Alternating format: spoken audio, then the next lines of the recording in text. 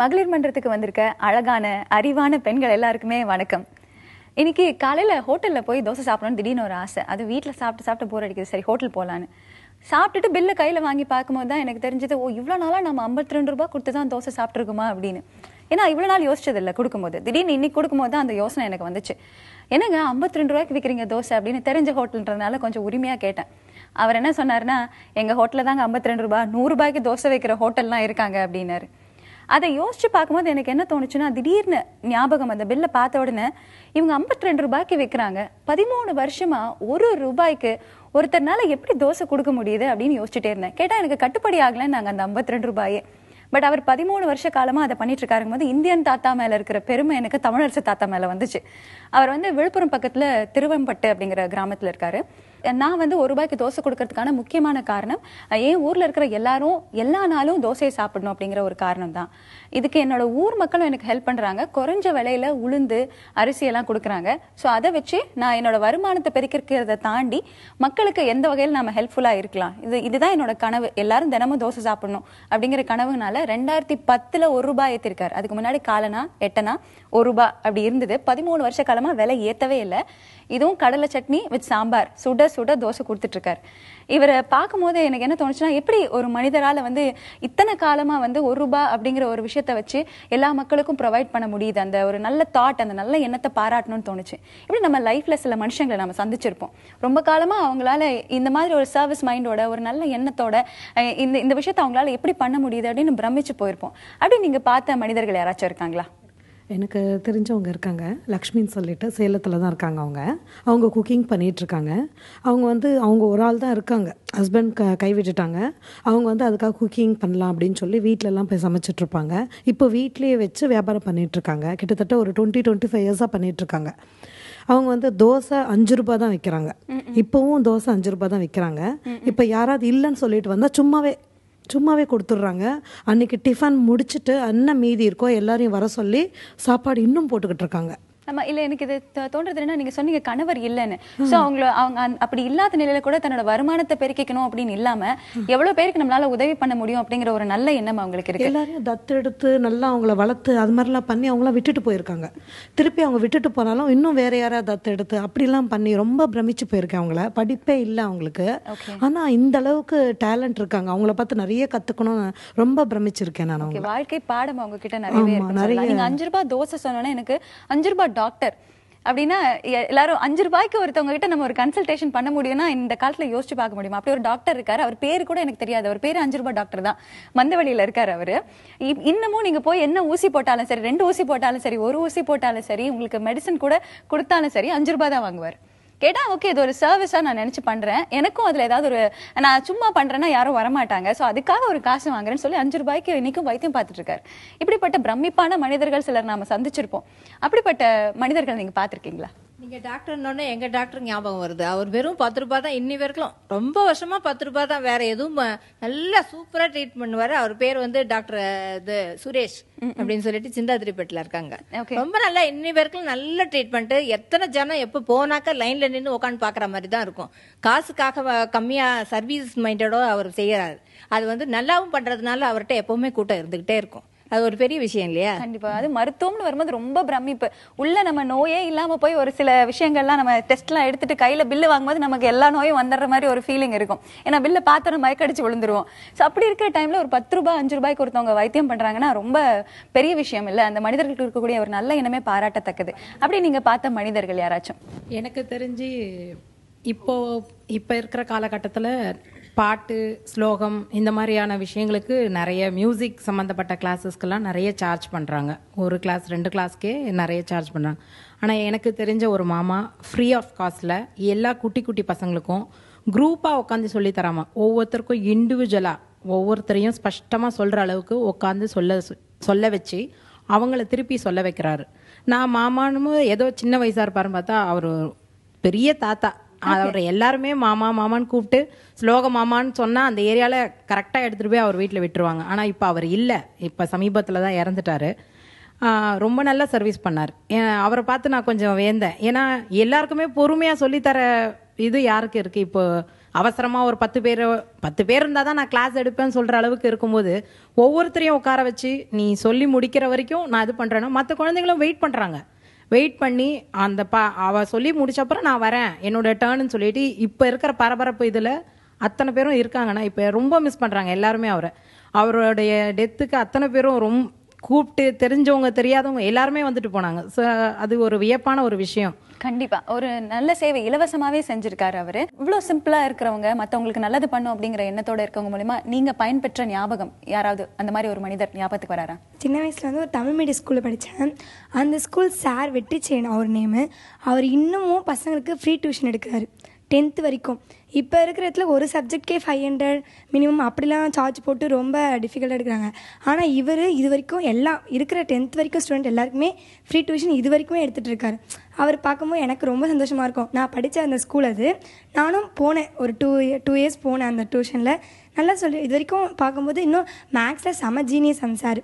ரொம்ப டேலண்ட்டாக ஒரு சம் கொடுத்தா அவ்வளோ சூப்பராக அது வரைக்கும் ரொம்ப இது வரைக்குமே இப்போ கூட பார்க்கும்போது ஃப்ரீ டியூஷன் எடுத்துகிட்டு இருக்கேன். ஓகே, நீங்கள் டியூஷன் போகிறதுக்கு முன்னாடி எந்த அளவுக்கு இருந்தது உங்களோட படிப்பு? அதுக்கப்புறம் நீங்கள் எந்த மாதிரி ஸ்கோர் பண்ணீங்க?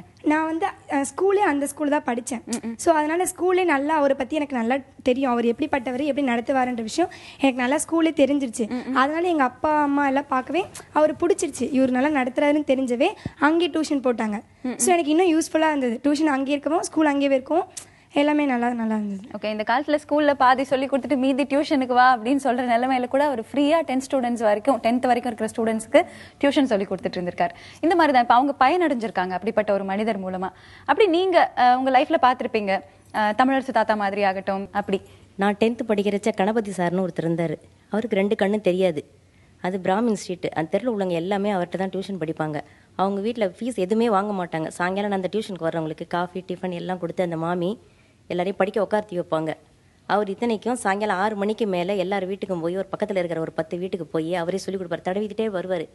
அவர் கொடையை எடுத்துகிட்டு தடவிட்டே வந்து எல்லார் வீட்டும் மேக்ஸ் வந்து சொல்லிக் கொடுப்பார். அவர் இது தப்பாக தெரியல, இந்த பேஜில் 165வது பேஜ் இதில் இது இருக்குன்னு சொல்லுவார்.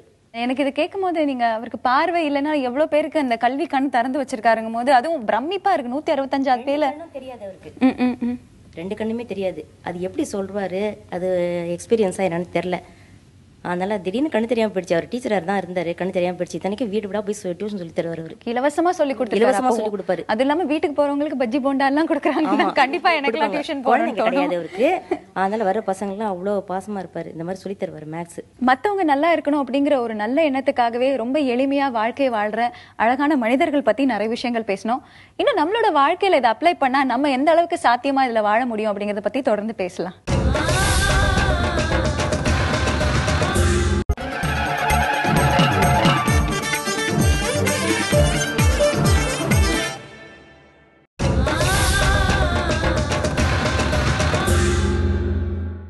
இன்னைக்கு புதியுகம் டவுன்ல மகளிர் மன்றத்துல நாம வந்து தமிழரசு அவர்களை பத்தி பெருமையா பேசிட்டு இருக்கிறதுக்கான காரணம் மத்தவங்களும் நல்லா இருக்கணும், நான் என்னோட வாழ்க்கைய எனக்கு போதுமான அளவுக்கு எளிமையா அழகா வாழ்ந்துட்டு இருக்கேன் அப்படிங்கிற ஒரு கான்செப்ட்ல வாழ்ந்துட்டு இருக்காரு இல்லையா.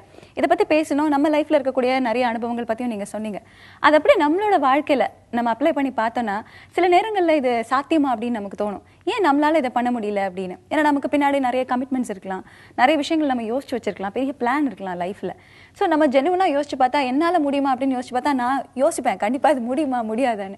ஸோ உங்களோட வாழ்க்கையில இதை யோசிச்சு பார்க்கும்போது இதெல்லாம் வேலைக்காகாத விஷயம். நம்ம வாழ்க்கையில சில பொழைக்கணும், இல்லை வந்து நம்ம முன்னேறணும், அடுத்த ஸ்டெப் போகணும் அப்படின்னா கொஞ்சம் நம்ம விலையை ஏத்துறதோ இல்லை வந்து நம்மளோட அடுத்து கொஞ்சம் அதிகமா எதையாவது பண்ணி தான் நம்ம முன்னேறணும் அப்படின்னு தோணிருக்கலாம். அப்படி உங்களுக்கு தோணிருக்கா உங்களோட வாழ்க்கையில? நீங்க இதை எப்படி பாக்குறீங்க, அதை பத்தி சொல்லுங்க. கண்டிப்பா இது ப்ராக்டிக்கலாக யோசிக்க வேண்டிய விஷயம். இப்போ நானே பிஸ்னஸ் பண்ணிட்டு இருக்கும்போது இப்போ நல்லா போயிட்டு இருக்கேன்.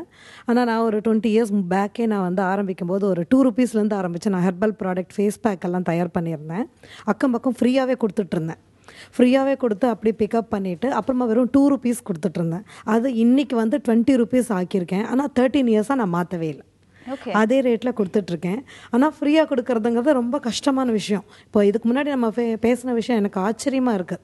நம்ம ஃபேமிலி இருக்குது, பேக்ரவுண்ட் இருக்குது, என்ன தான் ஆசைப்பட்டாலும் ஏதாவது ஹெல்ப் பண்ணலாமே தவிர ரெகுலராக அது வந்து ஃப்ரீயாக கொடுக்கறது நடக்காத விஷயம். நம்ம வேணால் கொஞ்சம் ஓரளவு கம்மி பண்ணி கொடுக்கலாம். ஆனால் ரேட் மாற்றாமல் என்கிட்ட இருந்தால் ரேட் மாற்றாமல் இருப்பேன்னு சொல்லி ஒரு நம்பிக்கை இருக்குது. ஓகே. இப்போ நீங்க உங்களோட ப்ராக்டிக்கல் லைஃப்ல இதை அப்ளை பண்ணி பார்க்கும்போது உங்களுக்கு தோணி இருக்கும் இல்ல கண்டிப்பா இது அந்தந்த இப்போ எல்லாமே விலையேறுது, நம்மள கூட இருக்கவங்க விலை ஏற்றும் போது நம்மளும் அவங்க கூட போட்டி போடணும் இல்லை, நம்மளும் அதை வாங்குறோம். ஸோ ஆப்வியஸ்லி நமக்கும் பட்ஜெட்ல கொஞ்சம் துண்டு விடும். ஸோ நம்மளும் ஏற்றி தான் ஆகணும் நம்மளோட விஷயத்துல அப்படின்னு தோணி இருக்கும். அப்படி ப்ராக்டிக்கலா பார்த்தா உங்களோட லைஃப்ல இது சாத்தியம் நினைக்கிறீங்களா, இல்ல இது நம்மளோட லைஃப்ல அப்ளை பண்ணா இதெல்லாம் நமக்கு லாய்க்கப்பட்டு வராதுன்னு கூட உங்களுக்கு தோணி இருக்கலாம்? சிக்கன் கடை வச்சுருக்கேன், எனக்கு அதை பற்றி ஒன்றுமே தெரியாது. எங்கள் வீட்டுக்காரால் தான் எனக்கு அதை பற்றி எதுனா தெரியும். ஃபஸ்ட்டு டைம் எனக்கு ஒரு மாதிரி இருந்துச்சு, அது உள்ளே போகிறதுக்கே ஒப்பாது. அப்புறமா கொஞ்சம் ட்ரைனிங் ஆக கொஞ்சம் பழகிடுச்சு. இப்போ பெட்ரு, எதுவும் பிரச்சனை எதுவும் இல்லை. நல்லபடியாக சிக்கன் ஷாப் வச்சு நடத்துகிறேன். அவங்க அவ்வளோ விலை விற்கிறாங்க, நான் இவ்வளோ விலை விற்கிறேன்னு இல்லை. எனக்கு மோஸ்ட்லி இவ்வளோ கடிச்சா போதும், அதுக்கு மேலே வேண்டாம். 110 எங்கள் கடையில் சிக்கன் 160 ஒரு சிலர் போடுறாங்க, நான் 110 தான் போடுறேன், இதுக்கு மேலே வேண்டாம். ஓகே. லாபம் வருது, லாபம் வராதெல்லாம் இல்லை, அதெல்லாம் லாபம் வரும். லாபம் இல்லாத பிஸ்னஸே கிடையாது, எல்லாத்துலேயுமே லாபம் வரும் கண்டிப்பாக. ஒரு வீடு போடுறோன்னு சொன்னால் 1 மந்த் வாங்குறாங்க கமிஷன். பட் நாங்கள் 1 மந்த் வாங்க மாட்டேன். நார்மலாக இப்போ கஷ்டப்படுறவங்க இருப்பாங்க, நான் 1 மந்த் கொடுத்து தான் ஆகணுன்னா கொடுக்க மாட்டாங்க. ஏழ்மையான அவங்க இருந்தாலும் அவங்க 1000 கொடுத்தாலும் சரி, 2 நாங்கள் 3 பேர் இருந்தாலும் ஷேர் பண்ணிக்குவோம். 300 ஷேர் பண்ணிக்குவோம். ஒவ்வொருத்தரும் இல்லை எங்களுக்கு 1 மந்த் வச்சாதான் நாங்கள் வீடை காட்டுவோன்னு சொல்லுவாங்க. நான் அந்த மாதிரிலாம் கிடையாது. நார்மலாக அவங்க என்ன கொடுக்குறாங்களோ அதை வாங்கிக்கின்னு சந்தோஷமாக வாங்கிட்டு நாங்கள் 3 லேடிஸ் பண்ணுறோன்னா 3 பேரை ஷேர் பண்ணிக்குவோம். இதே சப்போஸ் லேண்டு எதாவது முடிக்கிறோன்னு சொன்னால் யாராவது ஒரு ஜென்ட்ஸ் கூட இருப்பாங்க, பிரதரோ அவங்க யாராவது இருந்தாங்கன்னா அவங்க எல்லாம் பேசிட்டு 3 பேரா 4 பேரா ஷேர் பண்ணி எடுத்துக்குவோம் மேடம் நாங்கள். ஓகே. இப்போ எனக்கு ஞாபகம் வருது, எங்க வீட்டில் இருக்கிற ஒரு சின்ன சின்ன பிஸ்னஸ்ல அப்போ இருந்த விலைப்பட்டியல்னு ஒன்று இருக்கும். அப்படியே காலகட்டத்துக்கு ஏற்ற மாதிரி விலைப்பட்டியல், இது 3 நான் பார்த்துருக்கேன். அதில் நிறைய வேரியேஷன்ஸ் இருந்திருக்கு. இந்த காலகட்டத்துக்கு ஏற்ற மாதிரி விலை இருக்கு. ஏன் இவ்வளோ விலை, இதுக்குள்ளே இவ்வளோ ஃப்ளக்சுவேஷனா அப்படின்னு கேட்கும்போது கமிட்மெண்ட்ஸ் இருக்கு. உங்களெல்லாம் படிக்க வைக்க வேணாம், நீங்களாம் இப்படி வளர வேண்டாம், அப்புறம் உங்களுக்கு கணவருக்கு அது வேணும் இது வேணும்னு கையெல்லாம் காட்டுறீங்கல்ல, அப்போ நம்மளும் நிறைய விஷயங்கள் பண்ணணும் இல்லை வாழ்க்கையில், கண்டிப்பாக விலை ஏற்றணும் அப்படின்னு சொல்லுவாங்க. உண்மையா ஒரு நியாயமா ஒரு பேரண்டோட கண்ணோட்டத்துல இருந்து பார்த்தா நமக்கு இருக்கிற கமிட்மெண்ட்ஸ் ஆசைகள் எல்லாம் பூர்த்தி பண்ணணும்னா கண்டிப்பா வியாபாரத்துல லாபம் வேணும். இதை உங்களோட லைஃப்ல ப்ராக்டிக்கலா நீங்க பார்க்கும்போது இதனால இப்படிப்பட்ட காரணத்தினால தான் நான் இந்த மாதிரி ஏத்திருக்கேன் அப்படிங்கிற காரணங்கள் ஏதாவது? எங்கள் அப்பா இப்போ ஜாக்கெட்லாம் அதாவது தைப்பாங்க, சுடிதார் மெட்டீரியல்ஸ் எல்லாமே தைப்பாங்க. இப்போ கூட 30 rupees தான் எங்கள் அப்பா தைக்கிறாரு. எங்கள் வீட்டாண்ட எல்லாருமே கொடுப்பாங்க. அதாவது நிறைய பேர் 160 லைனிங் துணி வச்சு ஜாக்கெட்லாம் தைக்கிறாங்களா, அவங்கள 160 அதுக்கு மேலே 250 கூட இப்போலாம் விற்கிறாங்க. ஆனால் எங்கள் அப்பா கூட 30-50 அதுக்கு மேலே தாண்டவே மாட்டுறாரு. அது ஏன்னு கேட்டாலும் இல்லை, நான் கடைசி வரைக்கும் இப்படி அதாவது காசு அவங்ககிட்ட இருக்குதோ இல்லையோ, நம்மளால முடிஞ்சது நம்ம எவ்வளோ கம்மியாக கொடுக்க முடியுமோ அவ்வளோ கொடுக்கலாம். இப்போ கூட ஒரு 30-50 அவ்வளோதான் விற்கிறாரு. அப்பாவுக்கு நிறைய கஸ்டமர்ஸ் இங்கே வரப்போறாங்கன்னு நினைக்கிறேன் நான். இல்லை ஓகே. இப்போ நீங்க நிறைய பேர் இங்கே பண்ணிட்டு இருப்பீங்க பிசினஸ், இல்ல நீங்க நியாயமா பார்த்தா சில விலையேற்றங்களோ இல்ல இந்த காலகட்டத்துக்கு ஏற்ற மாதிரி நம்ம பண்ணணும், இதெல்லாம் வேலைக்காகாத விஷயம், நம்ம முன்னேறணும், நம்ம குடும்பத்தில் இருக்கிற கமிட்மெண்ட்ஸ், நமக்கு இருக்கக்கூடிய ஆசைகள் கனவுகள் இதெல்லாம் பூர்த்தி பண்ணணும்னா நம்ம இப்படி ஒரு வட்டத்தில் நம்ம வாழ முடியாதுன்னு உங்களுக்கு தோணி இருக்கும். அதுக்காக நீங்க நிறைய விஷயங்கள் யோசிச்சிருப்பீங்க. அதை தவறுன்னு யாருமே சொல்ல முடியாது. இன்னைக்கு எல்லாருமே முன்னேறி இருக்கோம்னா அப்படிப்பட்ட ஒரு ப்ரோக்ரஸ் காரணமாக தான். ஸோ அப்படி நீங்க உங்க லைஃப்ல பண்ண சில விஷயங்கள் ஞாபகம் வருதா? வேஸ்ட் ப்ராடக்ட்ல நான் ஆர்ட் ஒர்க் நிறைய செய்வேன்.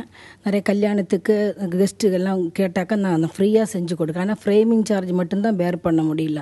அப் டு 400 வரைக்கும் வந்திருக்கு. இது வரைக்கும் பிஸ்னஸாக எடுக்காமல் நிறைய கிஃப்ட் பண்ணியிருக்கேன். பையன் படிக்கிற ஸ்கூலில் ஃபாதரோட பர்த்டே ஏதாவது ஃபங்க்ஷன் எல்லாமே நான் வேஸ்ட் ப்ராடக்ட் மெயின்லி அந்த பிஸ்தாஷியல் இருக்குது இல்லையா, அது வச்சு நிறைய வெரைட்டி எதுவுமே கோர்ஸை எடுக்கலை. நான் நேச்சுரலாகவே நிறைய வெரைட்டி செஞ்சு நான் கொடுப்பேன். இது வரைக்கும் அதில் பெனிஃபிட் பார்த்ததே இல்லை. நான் இப்போ விலை ஏற்றுனது காரணமே நான் ஒரு வீடு வாங்கணும்னு சொல்லிட்டு.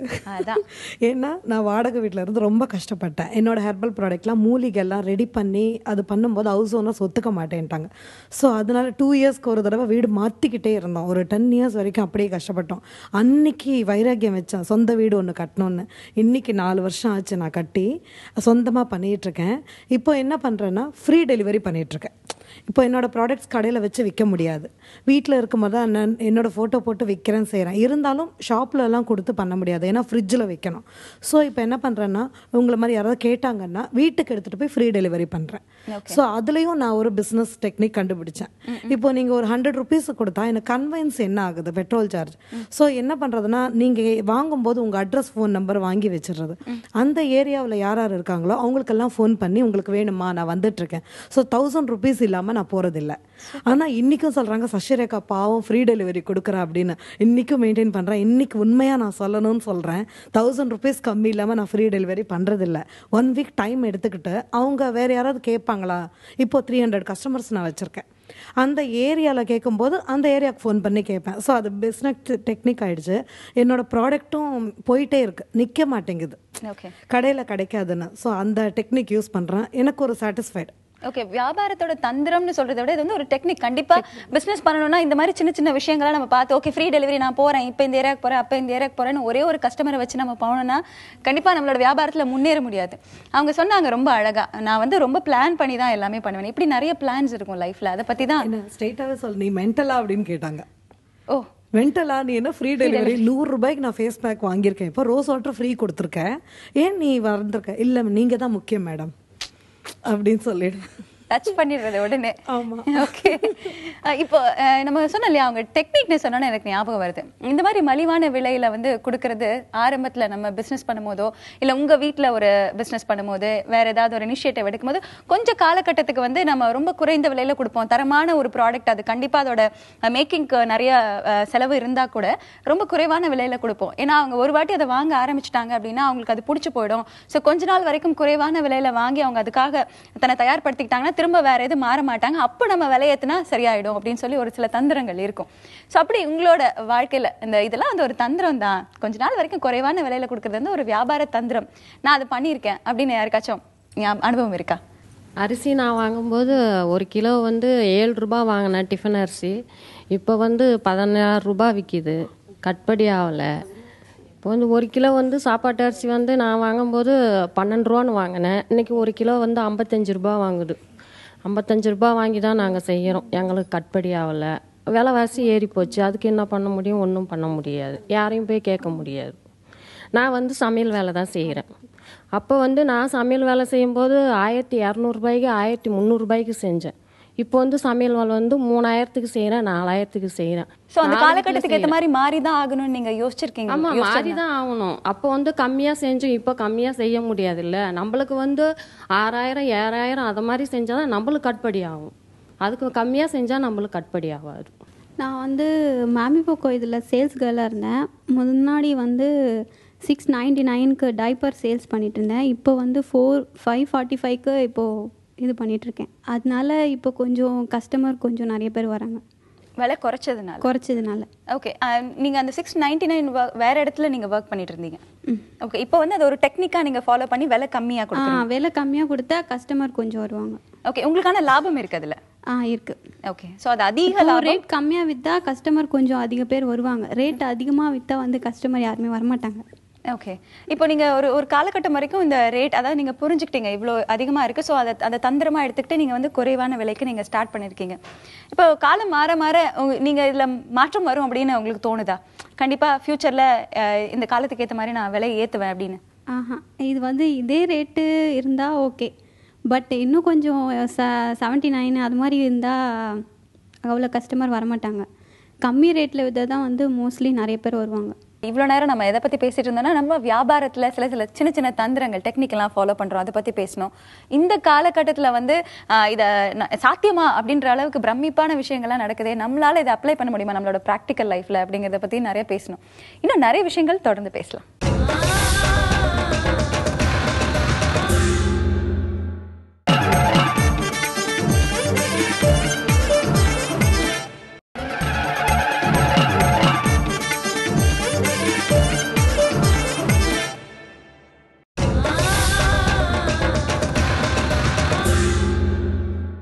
நம்ம மியூச்சுவல் பெனிஃபிட் பற்றி பேசிகிட்டு இருந்தோம். இப்போ தமிழரசு தாத்தாவோடலேயும் அதுதான், உளுந்த அரிசி விலை கம்மியாக கொடுக்குறாங்க, ஸோ நான் வந்து 1 ரூபாய் தோசை அவங்களுக்கு சந்தோஷமாக வாழ்நாள் முழுக்க கொடுத்துட்டே இருக்கேன். இப்படி இன்னொருத்தர் தெரியும் எனக்கு, காரம்பட்டு அப்படிங்கிற ஒரு இடத்துல வந்து ஒரு ஸ்கூல், அந்த ஸ்கூலுக்கு வெளியில் வந்து ஒரு சின்ன பொட்டி கடை. எல்லா இடத்துலையும் 15 ரூபாய் 20 ரூபாய்க்கு நோட் புக்ஸ் வைக்குது அப்படின்னா அவரோட கடையில் இப்போ சப்போஸ் அந்த நோட் 10 ரூபாய் அப்படின்னா 16 ரூபாய், மேக்ஸிமம் 10.25 11 ரூபாய் இவ்வளோதான் அவர் லாபம் வச்சு விற்பார். அதுலனா அந்த குழந்தைங்களுக்கு வந்து ஒரு சிறு சேமிப்பு அட்டை மாதிரி ஒன்று கொடுத்துருவாராம். எப்படி வந்து அவங்க வந்து தினம் கொடுக்குற அந்த பாக்கெட் மணியில் ஒரு ரூபா அந்த குழந்தைங்க வந்து அவங்களுக்கு கொடுத்துடணும். கொடுத்ததுக்கப்புறம் 10 ரூபாய் ஆனதுக்கப்புறம் நீ இப்போ ஏதாவது வாங்கிக்கிறதுனா நீ வாங்கிக்கலாம் அப்படின்னு. இது வந்து ஒரு தந்திரம்னு சொல்கிறத விட ஒரு நல்ல எண்ணம் அவருக்கு இருக்குது. ஓகே, அவன் அந்த குழந்தை என் கடைக்கு வந்து வாங்குவாங்க, அதே சமயத்தில் நான் விலை கம்மியாக தான் கொடுக்குறேன்னு சொல்லிட்டு 2 பேருமே பெனிஃபிட் ஆவாங்க. அவருக்கு இருக்கக்கூடிய ஒரு நல்ல எண்ணத்தையும் நம்ம பார்க்க முடியுது. இப்படி லைஃப்பில் நிறைய இடங்கள்ல நமக்கு ஒருத்தவங்க பக்கபலமாக இருப்பாங்க. இப்போ அவர் கொடுக்குற அந்த ஒரு தாட் வந்து லைஃப்பில் அவங்களுக்கு நிறைய விஷயங்கள் சேமிக்கிறது வந்து இப்போ இருந்தே தொடங்கிடும். ஸோ அப்படி நம்மளோட லைஃப்பில் அவங்களும் பயனடைகிறாங்க, நாமளும் பயனடைகிறோம். நாம் ஒரு அன்பு கொடுக்குறோன்னா நமக்கு திரும்ப அந்த அன்பு வரும். குடும்ப உறவுகள் ஆகட்டும், வியாபாரத்தில் ஆகட்டும், இப்படி யாரோ ஒருத்தவங்க பக்கபலமாக இருப்பாங்க. அப்படி உங்களுக்கு எங்கள் பாட்டி வந்து நான் வந்து ஸ்கூல் படிக்கும்போது, அதாவது ஃபிஃப்த்து கூட இல்லை 7th நான் வந்து அந்த நீங்கள் சொன்னீங்களே அந்த சிறு சேமிப்பு, நான் வந்து அந்த அட்டை போட்டிருக்கேன். ஃபஸ்ட்டு வந்து 50 பைசேலேருந்து நான் வந்து ஆரம்பித்தேன். அதுக்கப்புறம் 1 ரூபி, அப்புறம் 2, அப்புறம் 3, அப்படியே அது வந்து மந்த்லி நம்ம எவ்வளோ வந்து நம்மளால் முடிஞ்சது 1 ரூபி. எங்கள் பாட்டி வந்து நீ வந்து நான் கொடுக்குற அப்பப்போ என் கையில் கிடச்சது நீ வந்து சேர்த்து வை, நீ வந்து இப்பயே சேமிக்கிற அந்த இது வந்து தாட் வந்து உனக்கு இருக்கணும். ஏன்னா நீ வந்து பிற்காலத்தில் வந்து நீ வந்து அதாவது சேமிக்கணும், நம்ம வீட்டுக்கு நம்ம வந்து சேர்த்து வச்சுக்கணும் அப்படி சொல்லிட்டு உனக்கு இருக்கணும் அப்படி சொல்லிட்டு நான் 7th 8th 9th 10th அதாவது நான் படிச்சிருக்கேன். இப்போ வந்து நான் காலேஜ் போனதுனால அந்த சைடெலாம் நான் போடலை. அதனால் நான் ஸ்கூல் படிக்கும்போது வந்து அந்த சேமித்து அந்த காசை திருப்பி நான் வந்து நான் வச்சுக்க மாட்டேன், எங்கள் பாட்டிக்கிட்டே நான் கொடுத்துருவேன். ஏன்னா அவங்க தானே சேர்த்து வைக்க ஃபஸ்ட்டு எனக்கு சொல்லி கொடுத்தாங்க. நான் சொல்லிட்டு நான் அவங்ககிட்ட நான் அதை கொடுத்துருவேன். அவங்களே வச்சுப்பாங்க. ஏதாவது எனக்கு வாங்கி தரணும்னா நான் சொல்லுவேன், ஏதாவது வாங்கி தருவாங்க. ஓகே, இப்போ இந்த சிறு சேமிப்பு நான் ஆரம்பித்தேன், அதை பற்றி அவங்க சொன்னாங்க. இதை தாண்டி நம்மளோட வாழ்க்கையில் வந்து நம்ம முன்னேறதுக்கு ஒருத்தவங்க பக்கபலமாக இருந்திருப்பாங்க. அப்படி யார் இருக்கா? நான் வந்து இப்போ வந்து டிப்ளமோ ஃபஸ்ட் இயர் ஜாயின் பண்ணேன். ஃபஸ்ட்டு நான் தமிழ் மீடியம் படிச்சுட்டு இங்கிலீஷ் மீடியம் போகவே காலேஜில் ரொம்ப கஷ்டப்பட்டேன் இங்கிலீஷ் மீடியம் படிக்கவே. அப்புறம் ஃபஸ்ட் இயர் வரைக்கும் ஓரளவு படித்து வந்துட்டேன். செகண்ட் இயர் வந்த பிறகு நான் அம்மா அப்பா சப்போர்ட் எப்பவுமே அது எல்லாருக்குமே இருக்கும். இருந்தாலும் அங்கே இருக்க மேம் அவங்களுடைய சப்போர்ட்ஸ் பார்த்திங்கன்னா, நீ வந்து எப்படியாச்சும் டிபார்ட்மெண்ட் ஃபஸ்ட்டு எடுக்கணும், உன்னால் முடியும் அப்படின்னு எனக்கு ரொம்ப நானே முடியலனாலும் உன்னால் முடியுமா அப்படின்ட்டு அவங்க ரொம்ப எனக்கு என்கரேஜ் பண்ணாங்க. அவங்க என்கரேஜ் பண்ணால அந்த செமஸ்டர்லேயே நான் நல்லா படித்து உண்மையாக என்னால் டிபார்ட்மெண்ட் ஃபஸ்ட்டு எடுக்க முடிஞ்சுது. அம்மா அப்பா சப்போர்ட்டுன்றது எல்லாருக்குமே எப்பவுமே இருக்கும். அதை தவிர்த்து காலேஜில் மேடம் சார் சப்போர்ட் இருந்தாலே என்னால் கண்டிப்பாக அதை அச்சீவ் பண்ண முடிஞ்சுது. இந்த வாட்டி அது எய்ம் வந்து மேம் சொல்லிட்டாங்க நம்மளால் எடுக்கணும், இந்த வாட்டி டிபார்ட்மெண்ட் ஃபஸ்ட்டு எடுக்கணும் அப்படின்ற எய்ம் அப்பப்போ வந்துகிட்டே இருக்கும். ஸோ அவங்க பண்ண அந்த என்கரேஜ் வந்து எனக்கு இன்னமும் சப்போர்ட்டாக இருக்குது. அம்மா அப்பா சப்போர்ட் தனிப்பட்ட முறையில் இருந்தாலும் இவங்க சப்போர்ட் எனக்கு இன்னும் ரொம்ப என்கரேஜாக இருக்குது. ஓகே, ஆசிரியர் உறுதுணையாக இருக்கிறதுனால உங்களோட கனவு இன்னைக்கு நனவாக்கிட்டே வருது. ஒவ்வொரு கனவும் அழகாக நனவாக்கிட்டே வருது. அதனால் வந்து கேம்பஸ் இன்டர்வியூக்கும் வந்து டாப் 20 மெம்பர்ஸ் அப்படி எடுக்கும்போது இது எனக்கு ரொம்ப பெனிஃபிட்டாக இருக்கும். அப்படி கூப்பிடும்போது நான் வந்து ஒரு ஃபஸ்ட் ஆளாக போய் இருக்க முடியும். அதனால எனக்கு உண்மையாக அவங்கள ரொம்ப சந்தோஷமாக இருக்குது. எங்கள் மேடமும் எங்கள் சாரும் எனக்கு என்கரேஜ் பண்ணது. ஓகே, இன்னைக்கு அவங்களுக்கு கொடுக்கக்கூடிய சப்போர்ட்னால நாளைக்கு அவங்களுக்கு என்ன பலன்னா, நீங்கள் ஒரு நல்ல ஒரு கம்பெனியில் செலக்ட் ஆகி நீங்கள் ஒரு நல்ல எம்ப்ளாயி ஆக போறீங்க அப்படிங்கிறது கூட ஃபோன் பண்ணி சொல்லுவாங்க. என்னம்மா லீவ் டைமில் கூட அதுக்கு எதனா பண்ணு, அதை கேம்பஸ் இன்டர்வியூக்கு எதனா ஒரு ஐடியா பண்ணு அப்படின்னு சொல்லிட்டு அதை பற்றி தான் பேசுவாங்க. அந்த என்கரேஜ்மெண்ட் எனக்கு ரொம்ப பிடிக்கும். அம்மா அப்பா விட இப்படி ஒருத்தவங்க சைடில் வந்து நம்மளுக்கு என்கரேஜ் பண்ணுறது ரொம்ப ரொம்ப ரொம்ப சப்போர்ட்டாக இருக்கும். ஓகே, இப்படி தான் நம்மளோட வாழ்க்கையில் நம்மளோட வளர்ச்சிக்கும் நம்மளோட முன்னேற்றத்துக்கும் நம்மளோட குடும்பத்தில் இருக்கக்கூடிய உறவுகளோட அந்த அழகான வெளிப்பாடு இது எல்லாத்துக்குமே வந்து யாரோ ஒருத்தவங்க ரொம்ப உறுதுணையாக இருப்பாங்க. அப்படிப்பட்ட உறுதுணையான நபர் பற்றி நீங்கள் சொல்லுங்களேன். நான் என்னுடைய பசங்களை வந்து ரொம்ப டிசிப்ளினரியாக வளர்க்கணும் அப்படின்ற ஒரு அதுக்கு நம்ம வந்து இப்போ இருக்கிற காலகட்டத்தில் நம்ம அவங்களுக்கு வந்து டெய்லி கண்டிஷன் போட்டு இப்படி இருக்கணும் அப்படி இருக்கணும்னு சொன்னாலாம் கேட்க மாட்டாங்க. 2 குட்டி பசங்க. ஸோ அவங்க போக்கில் தான் நம்ம அவங்கள கொண்டு போகணுன்றதுக்காக வீட்லேயே ஒரு சார்ட் மாதிரி வச்சு அவங்கள இன்றைக்கி நீ இந்த டைமுக்குள்ளே பண்ணிட்டேனாக்கா உனக்கு ஒரு இத்தனை ஸ்டார் போடுவேன். அது ஒவ்வொரு சப்ஜெக்ட்டுக்கு நீ ரெகுலர் அதாவது சப்ஜெக்ட் வைஸ் இல்லாமல் நீ வீட்டில் அக்காவோட இல்லை அப்பா அம்மாவோட மற்ற இடத்துல சோஷியல் பிஹேவியர் ஒவ்வொன்றுத்துக்கும் ஒவ்வொரு கலர் ஸ்டார் மாதிரி வச்சுருக்கேன் அவங்களுக்கு. ஸோ நான் அதுக்கேற்ற மாதிரி அந்த ஸ்டார்ஸ் போடுவேன். இத்தனை ஸ்டார் சேர்ந்தால் இத்தனை ஸ்மைலி. ஸோ அந்த குட்டி பசங்களுக்கு ஸ்மைலி அதெல்லாம் தான் அவங்களுக்கு பிடிக்கும். ஸோ பட்டர்ஃப்ளை, பாபி, டோரா அந்த மாதிரி ஸ்டிக்கர்ஸ் வச்சுருக்கேன். சின்ன சின்ன பசங்களுக்கு அதெல்லாம் கொடுக்கும்போது பயங்கர என்கரேஜ்மெண்ட்டாக இருக்குது. ஸ்கூல்லேருந்து வந்தோடனே கடகடன் ஹோம்ஒர்க் பண்ணிவிடுவாங்க. நம்ம எதுவுமே பண்ண வேணாம், அவங்களே அவங்களுக்கு தேவையான ஒர்க்கை முடிச்சிருவாங்க. டவுட் இருந்தாலும் என்கிட்ட எப்படி கேட்கணுமோ அந்த மாதிரி கேட்பாங்க. என்கிட்ட வந்தால் இப்போ நீ அம்மாவா நீ இப்போ மிஸ்ஸாமா அப்படின்னு என்கிட்ட கேட்டுட்டு இது பண்ணுவோம். ஸோ எனக்கு கொஞ்சம் கம்ஃபர்டபுளாக இருக்குது. எனக்கு அவங்கக்கிட்ட நம்ம வந்து திட்டி அவங்கள அதட்டி அவங்களுக்கு சொல்லித்தரதை விட இது ரொம்ப ஈஸியாக இருக்குது. ஸோ என்னோட பசங்களுக்குள்ளே ஒரு காம்படிஷன். இன்னைக்கு எனக்கு இத்தனை ஸ்டார் வந்துருச்சு, எனக்கு இத்தனை ஸ்மைலி இருக்குது அப்படின்னு அவங்களுக்குள்ள ஒரு என்கரேஜ்மெண்ட் இருக்கும்போது என்ன ஆகுது, நீ ஆல் டுகெதர் இந்த அகாடமிக் முடிக்கும் போது உனக்கு இவ்வளோ ஸ்டார்ஸ் இத்தனை ஸ்மைலி இருந்தால் உனக்கு என்ன வேணும் சொல்லு, நான் அதை வாங்கி தரேன். ஒரு கேரம் போர்டு இல்லை ப்ளே ஸ்டேஷன் இல்லை கிரிக்கெட் செட் அந்த மாதிரி ஏதாவது அவங்களுடைய சாய்ஸ் கொடுத்துருவேன். ஸோ அது மாதிரி இருக்கும்போது என்ன ஆகுது, பசங்க ஈஸியாக ஹோம்ஒர்க் முடிக்கிறாங்க, அவங்க எனக்கு சப்போர்ட் பண்ணுறாங்க. இன்பேலன்ஸ், என்னோட ஒர்க் இன்டெரக்டாக சீக்கிரம் முடியுது ஒன்று. இன்னொன்று அவங்களும் அவங்களுடைய ஒர்க்கை ரெகுலரைஸ் பண்ணும்போது குட்டி பசங்கள்லேருந்தே அந்த ஹேபிட் வரும்போது என்ன ஆகுது, பெருசாகும்போது இண்டிபெண்ட்டாக அவங்களுடைய இது ஒரு டிசிப்ளினும் வருது அவங்களுக்குள்ள, ஒரு டைம் மேனேஜ்மெண்ட்டும் அவங்களால போட முடியுது. இது முடிச்சுட்டு எனக்கு மற்ற ஒர்க்லையும் எனக்கு ஹெல்ப் பண்ணுவான் என் பையன், எனக்கு அது நினைக்கும் போது இன்னும் ஹாப்பியாகவும் இருக்குது. ஸோ அவங்க சொன்ன மாதிரி ரொம்ப அழகாக மியூச்சுவல் பெனிஃபிட், நான் வந்து என்ன கொடுக்குறேன், நான் அன்பாக அதை செய்ய சொன்னேன்னா அதே அன்பில் அவங்க எனக்கு திரும்ப அவங்க என்னெல்லாம் பண்ணணுமோ ஹோம்ஒர்க் முடிச்சிடுறாங்க, நல்லா படிக்கிறாங்க எல்லாம் சொன்னாங்க. சில சமயத்தில் நம்மளோட வாழ்க்கையில் பார்த்தீங்கன்னா ரொம்ப ஒரு கஷ்டமான ஒரு சூழ்நிலை இருந்திருக்கும். அப்படி ஒரு சூழ்நிலையில் வந்து நம்ம அதை தாண்டி நம்ம எப்படி அதை ஓவர் கம் பண்ணி நம்ம வெளியில் வரப்போகிறோம் அப்படின்னு ரொம்ப யோசிச்சுட்டு இருந்திருப்போம். அப்போ ஒருத்தர் பக்கபலமாக இருந்திருப்பாங்க, அவங்க கொடுத்த அந்த ஆதரவு, அவங்க கொடுத்த அந்த சப்போர்ட் தான் வந்து இன்னைக்கு நம்ம நல்லா இருக்கோம், நம்ம வாழ்க்கை ஸ்மூத்தாக போயிட்டு இருக்கு அப்படின்னு நமக்கு தோண வச்சிருக்கோம். அப்படிப்பட்ட சூழ்நிலை உங்களுக்கு ஞாபகம் இருக்கா? நான் சிட்டு பிடிச்சிட்டு பயங்கர லாஸ் ஆகிடுச்சு. அப்போ எங்கள் பெரியம்மா பொண்ணு தான் எனக்கு ஹெல்ப் பண்ணா. இன்றைக்கி நான் நிம்மதியாகவும் சந்தோஷமாகவும் இருக்கேன்னாக்கா அவளால் தான். அவள் பேர் மேகலா, சென்னையில் தான் இருக்கா. அவள் பண்ண உதவினால தான் இன்றைக்கி நான் நிம்மதியாக இருக்கேன்.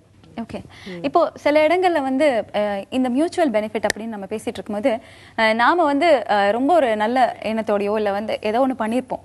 பட் நமக்கு கூட இருக்கிற ஆட்களோட பொறுப்பின்மையினாலேயோ இல்லை அவங்களோட சப்போர்ட் நமக்கு கிடைக்காம போயிருக்கோம். அப்படி நம்ம வாழ்க்கையில சில அடி வாங்கியிருப்போம்.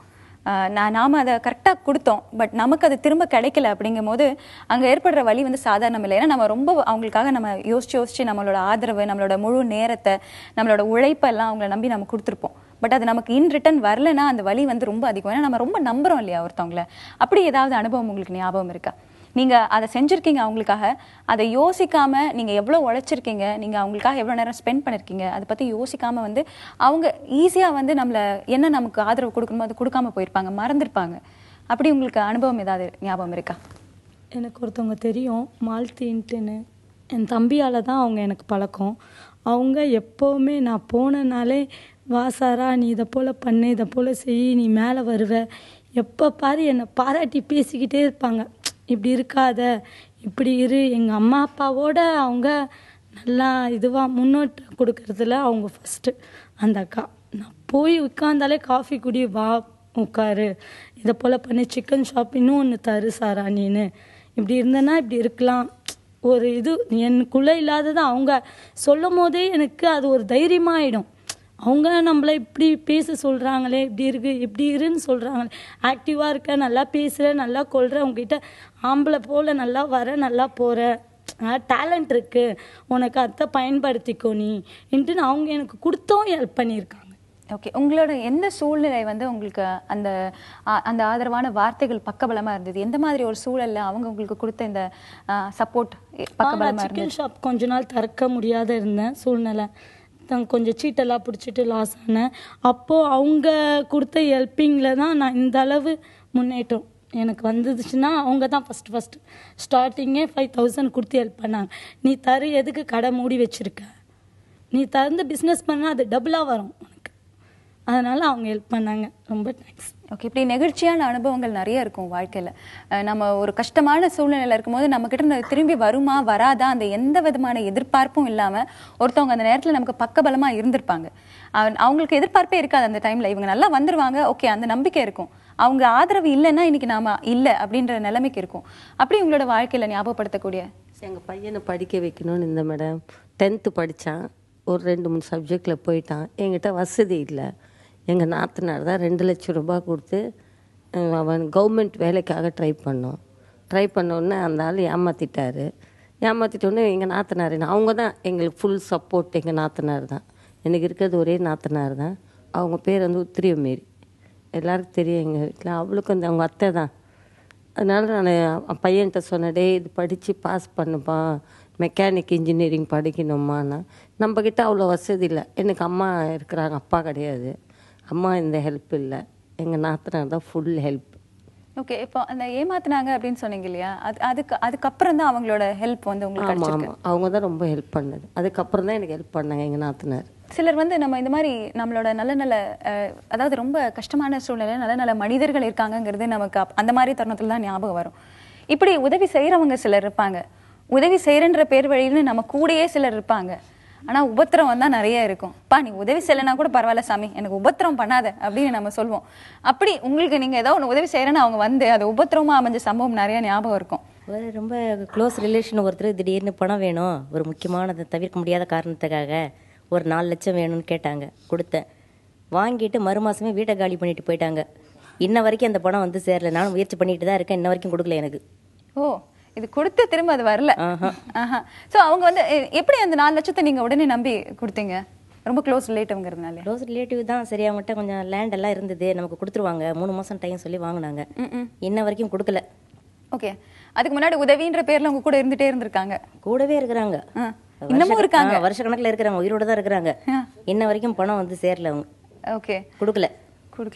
எல்லாம் செலவும் பண்றாங்க, கார் இருக்கு, வசதி இருக்கு, எல்லாமே இருக்குது, சொந்த வீடு இருக்குது. அந்த பணத்தை கொடுக்கறதுக்கு மனசு வரல. ஓகே, சில நேரத்தில் நம்ம கூடவே உதவி பண்றாங்க அப்படின்னு இருந்துட்டு அவங்க இவ்வளோ பெரிய உபத்திரம் பண்ணுவாங்க நம்ம நினைச்சு கூட பார்த்துருக்க மாட்டோம். இன்னும் நிறைய விஷயங்கள் நம்ம இதை பத்தி தொடர்ந்து பேசலாம்.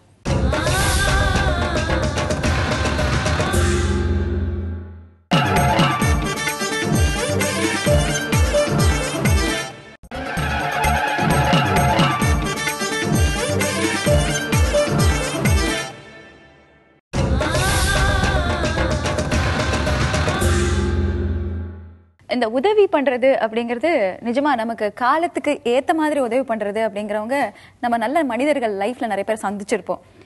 நிறைய டைம்ல வந்து சில மனிதர்கள் நமக்கு நல்லதுதான் செய்யறாங்க அப்படின்னு நம்பிட்டு இருந்திருப்போம். பட் கூடவே தான் இருப்பாங்க. எப்பதான் நமக்கு அந்த மாதிரி ஒரு விஷயம் பண்ணாங்க அப்படிங்கிறது நமக்கு ஞாபகமே இருக்காது. கரெக்டா டைம் பார்த்து ஒரு இடத்துல நமக்கு அடி விழுந்திருக்கும். உதவி பண்றங்கிற பேர்ல உபத்திரவம் பண்ணியிருப்பாங்க. அப்படிப்பட்ட சம்பவங்கள் உங்களுக்கு ஞாபகம் இருக்கா? எங்கள் அம்மா எங்கள் அத்தைக்கு வந்து எங்கள் அப்பாவுக்கு தெரியாமல் காசு கொடுப்பாங்க. அதாவது எங்கள் அத்தை கொஞ்சம் கஷ்டப்படுறவங்க, அவங்களுக்கு வந்து காசு கொடுப்பாங்க. ஆனால் வந்து எங்கள் அத்தை வந்து திருப்பி தரமாட்டாங்க காசு. எங்கள் அம்மா வந்து வெளியே தான் வாங்கி தான் கொடுப்பாங்க, ஆனால் காசு தரமாட்டாங்க. ஆனால் எங்கள் அம்மா வந்து எங்கள் அப்பாவுக்கு தெரியாமல் எப்படியாவது அந்த காசை சமாளித்து மேனேஜ் பண்ணி அவங்களுக்கு கட்டிடுவாங்க. அதே மாதிரி வெளியே ஒருத்தவங்களுக்கு வாங்கி கொடுத்தாங்க எங்கள் அம்மா பைசா. அவங்க வந்து தரவே இல்லை. ஒரு 10 years ஆகுது, அவங்க பொண்ணுக்கு கல்யாணம் பண்ணிட்டாங்க. அவங்க இப்போ கொஞ்சம் நல்லா தான் இருக்காங்க. இன்னமும் வந்து அந்த பைசா வந்து இன்னும் ரிட்டர்ன் பண்ணல. எங்கள் அம்மா தான் வந்து அந்த பைசா வந்து அந்த கடனை வந்து அடைச்சாங்க. ஓகே, உதவி பண்ணணும். அவங்க நல்ல அப்பாவுக்கு இது வரைக்கும் தெரியாது. அப்பாவுக்கு இது வரைக்கும் தெரியாது. அவங்க அம்மா மேனேஜ் பண்ணி கஷ்டப்பட்டு அந்த கடனை அடைச்சிருக்காங்க. இப்படி லைஃப்ல நம்ம ஹெல்ப் பண்ண போவோம். அதே சமயத்துல சில மனிதர்கள் நம்ம கூட ரொம்ப அன்பாவே இருந்திருப்பாங்க. ஓகே, இவங்களாம் நம்மளை ஏமாத்தவே மாட்டாங்க, ரொம்ப நல்லவங்க அப்படின்னு சொல்லி நம்ம நம்பியிருப்போம். கடைசியா பார்த்தா உதவி செய்யற பேர் வழின்னு கூடவே இருந்து உபத்திரம் பண்ணிருப்பாங்க. அப்படிப்பட்ட அனுபவம் உங்களுக்கு ஞாபகம்? என் லைஃப்பில் வந்து எங்களோட நெய்பரில் 20 வருஷமாக எங்களோட வளர்ந்தாங்க நெய்பரு. அவங்க எங்கள் அக்காவுடைய பையனுக்கு வேலை வாங்கி தரேன்னு சொல்லிட்டு 50,000 ரூபாய் வாங்கினாங்க. ரொம்ப நம்பிக்கையானவங்க. 20 வருஷம் நம்ம கூட பழகிருக்கோன்னா நெய்பர் கொஞ்சம் ரிலேட்டிவ் மாதிரி தான். அவங்க என்ன பண்ணாங்க, 50,000 ரூபாய் வாங்கிட்டு உடனே வேலை வாங்கி தரேன் அப்படின்னு சொல்லிட்டு ஒரு ஃபோர்ஜரி பண்ணி மோர் தென் ஒரு 3 வருஷம் ரொம்ப கஷ்டப்பட்டு அந்த பணத்தை நாங்கள் வந்து மீட்டு வாங்கினோம். ஆக்சுவலி எங்கள் அக்காவுக்கு வந்து நான் தான் வந்து அது பணத்தை வந்து கொடுத்து வேலை வாங்கி தருவாங்கன்னு ஒரு சப்போர்ட் பண்ணேன். கடைசியில் உதவி பண்ண போயிட்டு கடைசியில் அக்கா என்ன சொல்லிட்டாங்க, உன்னால தான் நான் பணம் கொடுத்தேன்ற மாதிரி ஆயிடுச்சு. கடைசியாக நானும் கொஞ்சம் ஹெல்ப் பண்ணி அந்த பணத்தை வாங்கிறதுக்கு ரொம்ப கஷ்டப்பட்டோம். அது மாதிரி உதவி செய்ய போயிட்டு ஓன் சிஸ்டருக்கு உதவி செய்ய போயிட்டு பின்னாடி மனவேதனை தான் எங்களுக்கு அதிகமாச்சு. ஓகே, சொந்த அக்காவுக்கு உதவி செய்ய போயிட்டு கடைசியா அவங்களோட ஹெல்ப்பும் இல்லாம ஏமாந்தும் போய் ஒரு சமயத்துல ரொம்ப கஷ்டப்பட்டிருப்பீங்க. நிறைய இடத்துல வந்து நாம ஒரு அன்பு கொடுக்குறோமோ இல்ல நாம ஒருத்தவங்களுக்கு ஒரு உதவி பண்றோமோ அதுக்கு பின்னாடி நம்ம கொஞ்சம் நன்றியவோ இல்ல அவங்க கிட்ட இருந்து ஒரு அன்பையோ ஒரு ஆதரவையோ நாம எதிர்பார்ப்போம். அது இல்லாம நம்மளை ஏமாத்திட்டு அது பெரிய ஒரு கஷ்டமாயிடும். அப்படி உங்க லைஃப்ல ஏதாவது அனுபவம் ஞாபகம் இருக்கு? மேம், எங்கள் அம்மா 3 லட்ச ரூபாய் ஒருத்தருக்கு கடனாக கொடுத்துருந்தாங்க. சொந்த ரிலேட்டு தான் அவங்க. எப்போ கேட்டாலும் வந்து உக்காந்துக்கினே கொடுத்து தான் ஆகணுமா தங்கச்சி நீ. அப்பப்போ ஒரு 10,000 20,000 இப்போ கேட்பாங்க. வந்து உக்காந்துக்கின்னு எங்கள் அம்மா இல்லவே இல்லைன்னுவாங்க. இல்லைம்மா உங்ககிட்ட இல்லாத இருக்காது, குடு, என்னை நம்பு அப்படின்னாங்க. 3 லட்ச ரூபாய் வரைக்கும் வாங்கினாங்க மேடம். அப்படியே சொல்லியே 3 லட்ச ரூபாய்க்கு வந்தது. எனக்கு மேரேஜ் ஆகி 15 வருஷம் ஆச்சு. என் மேரேஜுக்கு கல்யாணத்துக்கு கேட்டாங்க. கேட்டதுக்கு இல்லை பண்ணு, உன் கையில் இருக்கும், இல்லாத இருக்காது, அதை வச்சு பண்ணுன்ட்டாரு. எனக்கு கல்யாணம் ஆகாத முன்னே 10 வருஷத்துக்கு முன்னாடியே வாங்கினார் பைசா. அப்போ கேட்டதுக்கும் அப்படின்னு சொல்லிட்டாங்க. எங்கள் தம்பி கல்யாணம் ஆயிடுச்சு. அதாவது அவங்க பொண்ணு கட்டுற மாதிரி இருந்தது எங்கள் தம்பிக்கு. அந்த பிரச்சனையில் ஏதோ இது பிரச்சனை ஆயிடுச்சு, ஜாதகம் சரியில்லை, அவனுக்கு கட்டக்கூடாதுன்னு சொல்லிட்டு அவங்கக்கிட்டே நேரில் சொல்லிட்டோம். இந்த மாதிரி பொண்ணுக்கு அந்த ஜாதகம் பொருந்தல, அவனுக்கு கல்யாணம் பண்ணால் ரெண்டாவது 3 லட்சம் வந்து அந்த 3 லட்சம் திருப்பி அந்த இதில் வந்து நாங்கள் கொடுக்க மாட்டோம் அப்படின்னு சொல்லிட்டாங்க. சொல்லிட்டு கொடுக்க வராதுன்னு நினச்சிக்கணும், அவள் தான் போச்சுன்ட்டு. அப்புறம் அவங்கள மனசு மாதிரி 3 லட்சத்தை கொடுத்துட்டாங்க. ஓகே, எப்படி உங்களுக்கு கிடைச்சிருச்சு இல்லையா? இப்போ நம்மளோட லைஃப்ல நிறைய இடத்துல நம்ம எதுக்காக வந்து நம்ம வாழ்க்கையில அடுத்த ஒரு விஷயத்துக்கு ஆசைப்படுறோம், இல்லை நம்மளோட கனவுகளை ஏன் பெருசாக்கிக்கிறோம்? நம்ம வியாபாரம்னு மட்டும் இல்லாம ஒரு ப்ரோக்ரஸ் வேணும்னு நம்ம எல்லாத்துலயும் ஒரு முன்னேற்றம் எதிர்பார்க்கிறோம். விலையேற்றத்துல நம்ம ஆரம்பிச்சோம் இல்லையா பேச்சு. அப்படி ஆரம்பிக்கும் போது தமிழரசு அவரோட கனவு என்ன அப்படின்னு பாத்துக்கிட்டீங்கன்னா, எல்லாருக்குமே வந்து ₹1 அவங்க தினமும் தோசை இட்லி சாப்பிடணும். மக்கள் வந்து தினமும் தோசை இட்லிங்கிறது ஒரு பலகாரமா தீபாவளி பொங்கல் பண்டிகை அந்த மாதிரி டைம் இல்லாம நல்லா வயிறார சாப்பிடணும் அப்படிங்கிற ஒரு அழகான கனவு வந்து அவர் வச்சிட்டு இருக்காரு. நம்ம வாழ்க்கையில இப்போ அடுத்தவங்க வந்து ஒரு கார் வாங்குறாங்க, ஒரு பெரிய கார். நம்ம வீட்டுல ஒரு குட்டி கார் இருக்கா, பெரிய கார் போச்சுன்னா ஓகே அந்த கார் நம்ம வாங்கணும்னு ஆசைப்படுறோம். இந்த மற்றவங்களை பார்த்து, அதாவது புளியை பார்த்து பூனை சூடு போட்டுக்கிட்ட கதை தான் அப்படின்னு சொல்லுவாங்க. அப்படி நம்மளோட ஆசைகள் பெருகிட்டே போக போக நமக்கு இந்த மாதிரி விஷயங்களுக்குலாம் நம்ம தள்ளப்படுறோம் அப்படின்னு நீங்க ஃபீல் பண்ணிருக்கீங்களா உங்களோட வாழ்க்கையில? நீங்க அனுபவப்பட்டிருப்பீங்க உங்களோட ஆசைகள் அடுத்து நீங்க ஆசைப்படப்பட. எனக்கு கிச்சனில் நிறைய புது புது விஷயங்கள் வாங்கி வைக்கணும் அப்படின்னு ஆசை. ஸோ டிவியில் எந்த அட்வர்டைஸ்மெண்ட் போட்டாலும், வெங்காயம் நறுக்கிறதுலேருந்து எது போட்டாலும் உடனே வாங்கி வைக்கணும்னு. ஆனால் எத்தனை பேர் வீட்டில் அதை தொடர்ந்து யூஸ் பண்ணுறாங்கன்றது கேள்விக்குறி தான். நிறைய பேர் வீட்டில் அது பரநிலை தான் இருக்கும். வாங்கின முதல் நாள் ஷோகேஸ் மாதிரி டப்பாவோட எல்லாரும் வச்சுருப்போம். அது மாதிரி நான் ரொம்ப ஆசைப்பட்டு நிறைய வாங்குறது. ஒரு ஸ்டேஜில் அதுக்கு நம்ம அருவாமனையிலே கட் பண்ணிக்கலாம், ஈஸியாக இருக்குது அப்படின்னு சொல்லிட்டு நிறைய அது மாதிரி சின்ன சின்ன விஷயங்கள், வீட்டு உபயோக பொருட்கள்லாம் ஆசைப்பட்டு வாங்கி தேவையில்லாமல் செலவு தான் வச்சு இப்போ ஒரு ஸ்டேஜுக்கு இதெல்லாம் வேண்டாம், பழைய பொருட்கள் தான் என்றைக்குமே நம்மளுக்கு யூஸ்ஃபுல்லாக இருக்கும் அப்படின்னு சொல்லிட்டு நான் அனாவசிய செலவெல்லாம் கட் பண்ணி இப்போது அந்த மாதிரியான தேவையில்லாத ஆசைகள்லாம் விட்டுட்டேன் நான் அனுபவப்பட்டதுனால.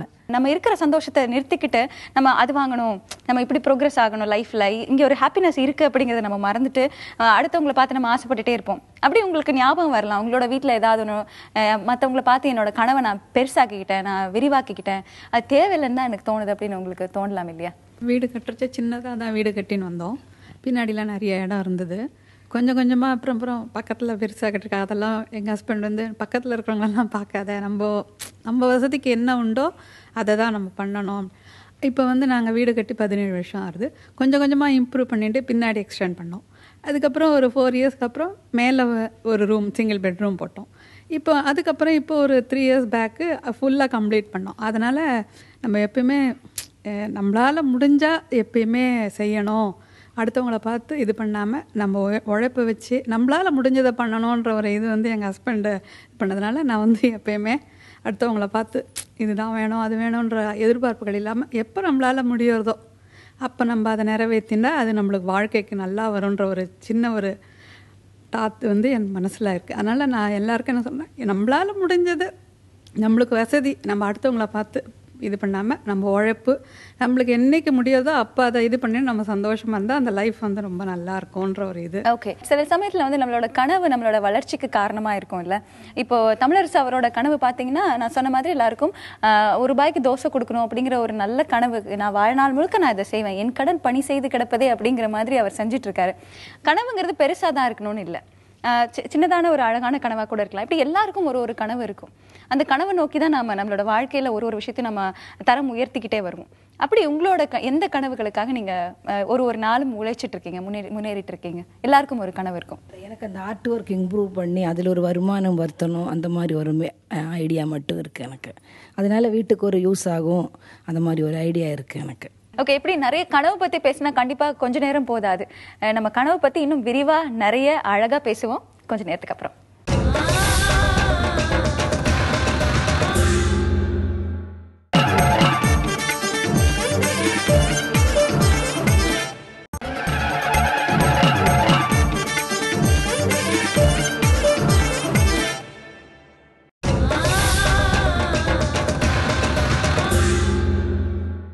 கனவுகள் மெய்ப்பட வேண்டும் அப்படிங்கிறது எல்லாருக்குமே ஆசை. நம்ம என்ன கனவை காண்றோமோ அது எல்லாருக்குமே சந்தோஷமா நடக்கணும்.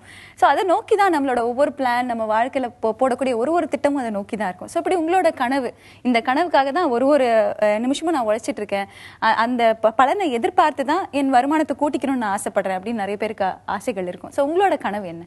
என்னுடைய மெயின் கனவு பார்த்துக்கிட்டா சின்ன சொன்னால் சிரிக்கலாம், ஆனால் அந்த மாதிரி இருக்கும். ஏரோப்ளேனில் போகணுன்றது ரொம்ப ஆசை. மிடில் கிளாஸ் ஃபேமிலின்றதால அது எனக்கு தெரிஞ்சு எங்கள் ஃபேமிலியில் எங்கள் ரிலேஷனில் நெய்பர் யாருமே போனதில்லை. அந்த ஒரு ஆசையாலே நல்ல கேம்பஸ் இன்டர்வியூவில் நல்ல வேலைக்காக போனால் அவங்க மூலயமா நம்மளால் போக முடியும் அப்படின்ற ஒரு எய்மோடவே நல்ல கேம்பஸ் இன்டர்வியூ நல்ல கம்பெனியாக ஜாப் கிடைக்கணும் அப்படின்ற ஒரு இருக்கேன். அது மூலியமாச்சும் நம்ம ஏரோப்ளேனில் ஒரு டைமாச்சும் போக முடியும் அப்படின்னு ஒரு நீங்கள் நல்லா சம்பாதிச்சு உங்களோட கரியர்லையும் சரி உங்களோட ஆசையிலையும் சரி உயர உயர பறக்கணும் அப்படின்னு நான் விஷ் பண்ணுறேன். ஆல் தி பெஸ்ட் உங்களுக்கு. இந்த மாதிரி நிறைய கனவு இருக்கலாம். கனவு பெருசாக சின்னதாக தான் இருக்கணும்னு இல்லை. இது நான் பண்ணணும் அப்படிங்கிறதுக்காக நம்ம லைஃப்பில் நிறைய முன்னேற்றங்களை நம்ம பார்த்துட்டே வருவோம், உழைச்சிக்கிட்டே வருவோம் அதுக்காக. ஸோ உங்களோட அழகான கனவு? என்னோடய கனவு வந்து இன்ஜினியர் படிக்கணும்னு தான் எனக்கு ஆசை. ஆனால் அப்பா வந்து என்ன சொன்னார், நீ வந்து எனக்கு அவ்வளோ வசதியெலாம் இல்லை, உன்னை இன்ஜினியர்லாம் படிக்க வைக்க முடியாது அப்படின்னு சொன்னாங்க. ஆனால் எனக்கு எங்கள் அப்பாவுக்கு தெரிஞ்சவங்க என்ன சொன்னாங்க, நீ 10th நல்லா மார்க் எடு, நீ அப்படியே டிப்ளமோ போ, அதுக்கு மூலிமா நீ வேலைக்கு போயிட்டு நீ உன இன்ஜினியர் படி. அதனால நான் இப்போ டிப்ளமோ படித்து அப்புறமா நான் வேலைக்கு போயிட்டு நான் கண்டிப்பாக இன்ஜினியர் படிப்பேன். ஓகே, இன்ஜினியரிங் படிக்கணுங்கிறது உங்களோட கனவு. இப்போது சில நேரங்களில் இப்படி நம்ம மற்றவங்க சந்தோஷத்துக்காக நம்ம ஒரு அழகான கனவு கண்டுட்டு இருப்போம். அவங்க வந்து நல்லா இருக்கணும், நமக்கு அதில் பெனிஃபிட், அதாவது நம்ம வருமானம்ங்கிற அந்த வியாபாரம், காசு, பணம் இதெல்லாம் தாண்டி நமக்கு ஒரு சந்தோஷம், ஒரு திருப்தி கிடைக்குது அப்படிங்கிறதுக்காக நம்ம ஒரு காரியத்தை நம்ம பண்ணிட்டு இருப்போம். ஆனால் என்ன பண்ணுவாங்க, இப்படி இருக்கவங்கள பார்த்தா, இப்போ தமிழரசு அவரை மாதிரி இருக்கவங்களையோ, நான் ஆல்ரெடி சொன்னேன் இல்லையா, ஒரு ஸ்கூலில் ஒருத்தர் வந்து 10 ரூபாய் 16 ரூபாய்க்கு தான் விற்கிறார் நோட் புக்கு, வேற இடத்துலாம் 20 ரூபாய்க்கு விற்கும் போதுன்னு, இப்படிப்பட்ட மக்களை பார்க்கும்போது பிழைக்க தெரியாத மனுஷன் அப்படின்னு ஈஸியாக சொல்லிட்டு போயிடுவாங்க. ஸோ இப்படி நீங்கள் சில விஷயங்கள் உங்கள் லைஃப்பில் இம்ப்ளிமெண்ட் பண்ணும்போது உங்களுக்கு அந்த பேர் வந்திருக்கும், நான் இது நல்ல எண்ணத்தோட பண்ணேன் ஆனால் பிழைக்க தெரில அப்படின்னு ஈஸியாக சொல்லிடுறாங்க. அந்த ஒரு காரணமே எனக்கு ரொம்ப வலி ஏற்படுத்துச்சு அப்படின்னு உங்களுக்கு ஞாபகம் இருக்கலாம். அப்படி ஏதாவது ஞாபகம் இருக்கா? எங்கள் அப்பா நிறைய கடன் வாங்கி இப்போ வீடு கட்டிட்டாரு. அந்த கடனுக்கு வட்டி கட்டிட்டு இருக்கோம். இப்போ நான் இன்னும் ஒரு 3 மந்தில் வந்து வேலை கிடச்சோன்னே என்னால் வந்து இப்போ அதுக்கெல்லாம் இது பண்ண முடியும்னு எங்கள் அப்பா ஒரு தைரியத்தில் இருக்காரு. ஆனால் இதுவே வந்து இருக்கவங்க மற்றவங்க என்ன சொல்கிறாங்கன்னா, தேவையில்லாமல் வீடை கட்டிட்டு கஷ்டப்பட்டுட்டு இருக்கான், ஒழுங்காக இருந்துட்டு சும்மா இருந்துட்டு போயிருக்கலாம் வாடகை வீட்டில் இருந்துட்டு, இதுக்கு போய் வீடெல்லாம் கட்டிட்டு இப்போ கஷ்டத்தில் வந்து உட்காந்துக்கிட்டு ஒரு நிமிஷமாக ஃபீல் பண்ணிகிட்டு இருக்கான் அப்படின்னு சொல்லிட்டு ஒரு தாழ்வான இதோடு வந்து சொல்லும்போது ரொம்ப கஷ்டமாக இருக்கும். எதுக்கு நம்ம ஒன்றே தப்பாக ஒன்றே இதில் வீடு கட்டினா நான் இப்போ சம்பாதிக்க போகிறேன்ற ஒரு எய்மோடு அப்பா வந்து செஞ்சால் தப்பில்லை. அதை வந்து மற்றவங்க சொல்லுவாங்க இந்த மாதிரி. ஓகே, இப்போ உங்களோட இதில் பார்த்தீங்கன்னா உங்களோட தேவை, அதாவது நீங்கள் சந்தோஷமாக இருக்கணும், உங்கள் குடும்பத்தில் இருக்கவங்க சந்தோஷமாக இருக்கணும், உங்கள் அப்பா ஹாப்பியாக இருக்கணுங்கிறதுக்காக வீடு கட்டியிருக்காங்க. இப்போ நான் என்ன சொல்லேன்னா, உங்களோட குடும்ப சந்தோஷம் இது. இப்போ நம்ம ஒரு சமூகத்தில் ஒரு சொசைட்டியில் வந்து இன்னொருத்தவங்களோட நலனுக்காக நம்ம நிறைய விஷயங்கள் பண்ணுவோம். இப்போ அவர் சொல்கிறது வந்து ஊரில் இருக்கிறவங்க எல்லாரும் நல்லா சாப்பிடணும் அப்படிங்கிற ஒரு தாட்டுக்காக தான் அவர் அந்த 1 ரூபாய்க்கு தோசை கொடுத்துட்டே இருக்காரு. ஸோ அந்த எண்ணத்தையே வந்து பொழைக்க தெரியாத ஆளு இந்த காலத்தில் போய் 1 ரூபாய்க்கு தோசை கொடுக்குறாங்க பாரு அப்படின்னு சொல்லிடுவாங்க. அப்படி நம்மளோட சில முயற்சிகளை கேலி பண்ணுறதுக்கு நிறைய பேர் காத்துட்டு இருப்பாங்க மற்றவங்களுக்காக நம்ம நல்லது பண்ணும்போது. அப்படிப்பட்ட விஷயங்கள் ஞாபகம் இருக்கா? இப்போ வந்து நான் பிஸ்னஸ் பண்ணும்போது நான் நினைப்பேன், திருநங்கைகள்லாம் இருக்காங்க இல்லையா, அவங்களெல்லாம் பார்க்கும்போது எனக்கு ரொம்ப பரிதாபமாக இருக்கும். அவங்கள பார்த்துக்கிட்டே இருப்பேன். ஃபஸ்ட்டு பயந்தேன், அப்புறம் இந்த படம்லாம் பார்த்துட்டு, இந்த தெனாவெட்டு அந்த படத்துலலாம் பார்த்துட்டு ரொம்ப அஃபெக்ஷன் ஆகிடுச்சேன். இப்போ எனக்கு என்னென்னா, அவங்களுக்கெல்லாம் வேலை கொடுக்கணும்னு எனக்கு ஒரு ஆசை இப்போ ஃப்யூச்சரில். ஆனால் அவங்களெல்லாம் அது சொன்னால கிண்டல் பண்ணுறாங்க, அவங்கக்கிட்டலாம் எப்படி பேச முடியும், அவங்க இந்த மாதிரிலாம் பண்ணுறாங்க அப்படின்னு சொல்லி. அவங்களும் ஒரு மனுஷங்க தானே. எனக்கு திருநங்கைங்க மேலே ரொம்ப ரொம்ப அவங்கள பார்த்தாலே பரிதாபமாக இருக்கும்.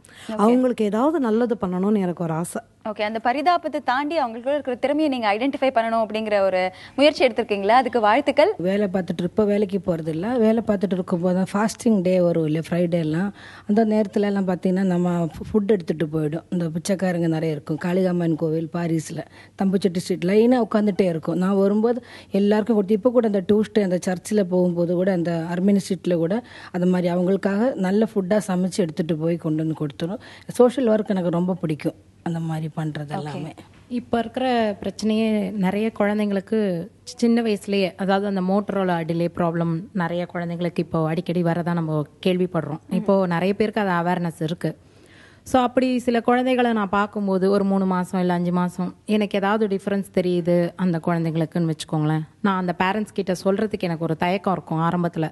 இப்போ நான் அதை சொன்னேன்னு வச்சுக்கோங்களேன், அவங்க என்ன நினைக்கிறாங்க, இவ என்னோட குழந்தைய குறை சொல்கிறா, இவ பிரச்சனை, ஏன்னா இவ ஏதோ சொல்லணுமேனு வந்து சொல்லிட்டு போகிறான். ஆனால் அது ஒரு ஸ்டேஜில் ஒரு வயசு 2 வயசு தாண்டி அவங்க 3-4 வயசு லேட்டாக அவங்க அதை ஐடென்டிஃபை பண்ணும்போது, அப்போ என்னை கிண்டல் பண்ணவங்க என்னை கூப்பிட்டு, நீ அப்போ சொன்னேன், நான் அதை கேர்லெஸ்ஸாக விட்டுட்டேன், நான் உதவின்ற எண்ணத்தில் தான் நான் சொன்னேன். அப்போ அவங்களுடைய மனப்பக்குவம் அந்த குழந்தைய ஒரு குழந்தையாக தான் நினச்சாங்களே தவிர அந்த குழந்தைகிட்ட இருக்கிற குறைய அவங்க வந்து அப்போ இது பண்ணலை.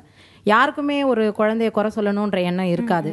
ஏன்னா எனக்கு அதில் அனுபவம் இருக்கிறதுனால, நமக்கு தெரியுன்றதுனால கான்ஃபிடென்ட்டாக நம்ம அந்த விஷயத்த சொல்லும்போது, சொல்லிட்டு வெளியில் வந்தப்புறம் என்னை பற்றி அவங்க சொல்கிறது, இவ எதுக்கு தேவையில்லாத வேலையெல்லாம் இதெல்லாம் சொல்கிறா, இப்போ உன்னால் பாரு அவங்க வீட்டில் பிரச்சனை, அவங்க மாமியார் இல்லை பெரியவங்க யாராவது, நாங்கள் எத்தனை குழந்தைங்களை வளர்த்துருக்கோம் எங்களுக்கு தெரியாதா, இப்படியான டாக்லாம் வரும். அதுக்கப்புறம் ஒரு ஸ்டேஜ் வந்து 3-4 வயசு ஆனதுக்கப்புறம் ஒரு டாக்டர் சொன்னதுக்கப்புறம், ஆமாம்ல அன்றைக்கி வந்தாலே அந்த பொண்ணு சொல்லிட்டு போனாலே இந்த மாதிரி ஒரு விஷயத்த, நம்மளுக்கு இது தெரியலையே அப்படின்னு லேட்டாக ரியலைஸ் பண்ணும்போது, இப்போ நான் யாருக்காவது சொல்லணும்னு நினச்சா கூட நான் சொல்ல மாட்டேங்கிறேன். நான் பார்த்துட்டு வரேன், எனக்கு அது நல்லா தெரியுது நம்ம தப்பு பண்ணுறோம், நம்ம சொல்லலை அவங்களுக்கு, நம்ம ஒரு ஹிண்ட்டாவது கொடுக்கணுமேனு. ஸோ பக்கத்தில் யார்கிட்டையாவது சொல்லி இந்த மாதிரிங்க இருக்குது, எனக்கு சொல்ல தெரியல அந்த விதம், மேபி உங்களுக்கு நீங்கள் ஏதாவது ஒரு விதத்தில் நீங்கள் சொல்கிறீங்களா அப்படின்னு நான், ஏன்னா சொல்லி பழகிட்டதுனால டைரெக்டாக சொல்கிறதுக்கு இதுவாக இருக்குது. நான் சொல்லி நிறைய இடத்துல அவமானப்பட்டிருக்கேன் நான். ஓகே. ஸோ அதனால் இப்போ நான் சொல்கிறத தவிர்த்துட்டு என்ன பண்ணுறேன், வேறு யார்கிட்டனா இன்டைரக்டாக எதுக்கும் ஒரு செக் பண்ணிக்கோங்களேன், எதுக்கும் ஒரு பார்த்துக்கோங்களேன் அப்படின்ற ஒரு சூசகமாக சொல்லிட்டு வந்துடுறது, அவ்வளோதான். ஓகே. இப்போ எல்லா உறவுகள்லையுமே ஒரு எதிர்பார்ப்பு இருக்கும். இப்போ ஹவுஸ் ஓனர் இருக்காங்க அப்படின்னாலும் சரி, அவங்க கிட்ட நம்ம ரொம்ப அன்பாக நடந்துப்போம். நம்ம வீட்டில் ஏதாவது ஒரு விஷயம்னா ரொம்ப அவங்க பார்த்து நம்ம பண்ணுவோம். எதுக்காகனா திடீர்னு ஒரு நாள் வீடு காலி பண்ணுன்னு சொல்லிடக்கூடாது, நம்மளோட இதை ஏற்றிடக்கூடாது, வாடகை ஏற்றிடக்கூடாது அப்படின்னு நினைப்போம். பக்கத்து வீட்டுக்காரங்கிட்ட ரொம்ப அன்பாக பழகுவோம். அங்கே என்ன இருக்கிற எதிர்பார்ப்பு என்னன்னா, நமக்கு ஏதாவது ஒரு அவசரம் அப்படின்னா கண்டிப்பாக அவங்க உதவி செய்வாங்கங்கிற ஒரு எதிர்பார்ப்பு இருக்கும். இப்படி நம்மளால எதிர்பார்ப்பு இல்லாமல் ஒரு உறவில், அதாவது சமூகத்திலேயோ எல்லாத்துலேயுமே இருக்க முடியுமா? அதை பற்றி கொஞ்சம் சொல்லுங்களேன். எதிர்பார்ப்புகள் வந்து எல்லா உறவுலையுமே இருக்க தான் செய்யும் கண்டிப்பாக. அது வந்து ஹஸ்பண்ட் அண்ட் ஒய்ஃப்குள்ளே பார்த்திங்கன்னா எதிர்பார்ப்புகள் வந்து நிறையவே இருக்கும். அவங்க எதனா நமக்கு சீக்ரெட்டாக எதனா கிஃப்ட் தருவாங்களோ அந்த மாதிரி ஒரு எதிர்பார்ப்புகள் வந்து கண்டிப்பாக இருக்கும். அதுக்கப்புறம் வந்து ஃப்ரெண்ட்ஸ்கிட்ட வந்து எதிர்பார்ப்புகள்னு பார்த்திங்கன்னா இருக்கக்கூடாதுன்னு நான் நினைக்கிறேன். ஓகே. ஃப்ரெண்ட்ஸ் கிட்ட அந்த உறவில் இருக்கக்கூடாதுன்னு நினைக்கிறீங்க? ஆமாம். ஓகே. உங்களோட நண்பர்கள் கிட்ட நீங்கள் எதுவுமே எதிர்பார்க்க? நான் எதுவுமே எதிர்பார்க்கல என் ஃப்ரெண்ட்ஸ் கிட்ட. ஓஹோ. கண்டிப்பாக எதுவுமே இது செய்யணும் அது செய்யணுன்ட்டு வந்து அவங்கக்கிட்ட எதிர்பார்க்கவே இல்லை. நம்ம கூட வந்து ஃப்ரெண்ட்ஸாக இருந்தால் மட்டும் போதும். எனக்கு சின்ன சின்ன எதிர்பார்ப்பு என்னை சுற்றி இருக்கவங்க கிட்ட எப்போவுமே நான் எதிர்பார்ப்பேன். என்னென்னாக்கா, நம்ம இருக்கிற இடத்த வந்து க்ளீனாக வச்சுக்கணும். ஸோ இதுக்காகவே அவங்க பார்க்குற மாதிரி நான் பெருக்கிறது, க்ளீன் பண்ணுறது. ஸோ அவள் டெய்லி பண்ணுறாளே அப்போ நம்மளும் பண்ணணும் அப்படின்னுவோம். அப்போ என்ன ஆகும், அட்லீஸ்ட் நான் என்னோடய வீடு மாத்திரம் நீட்டாக இல்லாமல் எதிர்க்க அவங்களும் நீட்டாக வச்சுக்கணும் அப்படின்ற ஒரு இது இருக்கும். அதே மாதிரி இங்கே தான் குப்பை போடணும், வண்டி இப்படி தான் பார்க் பண்ணணும், இந்த மாதிரி ஒரு சின்ன சின்ன விஷயம் அவங்களுக்கு தெரிகிற மாதிரி விசிபிளாக நான் பண்ணுவேன் நான். ஸோ தட் மீன்ஸ் நீங்களும் அதே மாதிரி தான் செய்யணும் அப்படின்ற ஒரு சின்ன சின்ன இது நம்மளா அவங்கக்கிட்ட போய் அட்வைஸ் பண்ணணும்னு வச்சுக்கோங்க, வந்துட்டா இவ பெருசாக பேசுகிறதுக்குன்னு. ஸோ அவள் பண்ணும்போது அவள் எல்லாம் பர்ஃபெக்டாக பண்ணுறான், நம்மளும் அதே மாதிரி எதிர்ப்போம். அப்போ நாளைக்கு சண்டையும் வராது, கேள்வியும் வராது. இந்த மாதிரி ஒரு சின்ன சின்ன விஷயங்கள் எதிர்பார்ப்பு இன்டைரக்டாக நான் சொல்லி புரிய வைப்பேன். நான் டைரெக்டாக சொல்லாமல் இந்த மாதிரி பண்ணுவேன். இன்னைக்கு வந்து நம்ம ஒரு எளிமையான ஒரு அழகான ஒரு மனிதர், அதாவது அழகான எண்ணம் இருக்கிறதுனாலே அவர் என்ன ஒரு அழகான மனிதர், தமிழரசு அவரை பற்றி பேசணும். திருவம்பட்டு கிராமத்தில் இருக்க அவர் வந்து ₹1 இன்னைக்கும் தோசை கொடுத்துட்டு இருக்காரு. அதுக்கு பின்னாடி இருக்க காரணம் எல்லாரும் தினமும் தோசை இட்லி சாப்பிடணும் என் கிராமத்தில் இருக்கவங்க அப்படிங்கிற ஒரு நல்ல அழகான எண்ணம் பற்றி பேசணும். லைஃப்ல இந்த மாதிரி அதுக்கு காரணமாக அவர் சொன்னார், அதாவது கிராமத்தில் இருக்க மக்கள் எனக்கு சப்போர்ட் பண்ணுறாங்க, குறைவான விலைக்கு உளுந்தும் அரிசியும் கொடுக்குறாங்க, என் வியாபாரத்தை மேம்படுத்திக்கிறத விட அவங்கள நான் நல்லா வச்சுக்கிறதா என்னோட சந்தோஷம் அப்படின்னு சொல்லி அழகான ஒரு இன்ஸ்பிரேஷன் கொடுத்திருக்காரு நம்ம எல்லாருக்கும். இப்படி வாழ்க்கையில நம்ம முன்னேறணும் அப்படிங்கிற ஒரு தாட் ஒரு பக்கம் இருந்தாலும், நம்ம முன்னாடி இருக்கிறவங்க நல்லா இருக்காங்களா அப்படிங்கிற எண்ணத்தை இன்னைக்கு அவர் உருவாக்கி இருக்காரு. அதே எண்ணத்தோட இன்னும் பல அனுபவங்களோட நாளைக்கு வேற விஷயங்கள் பத்தி பேசலாம்.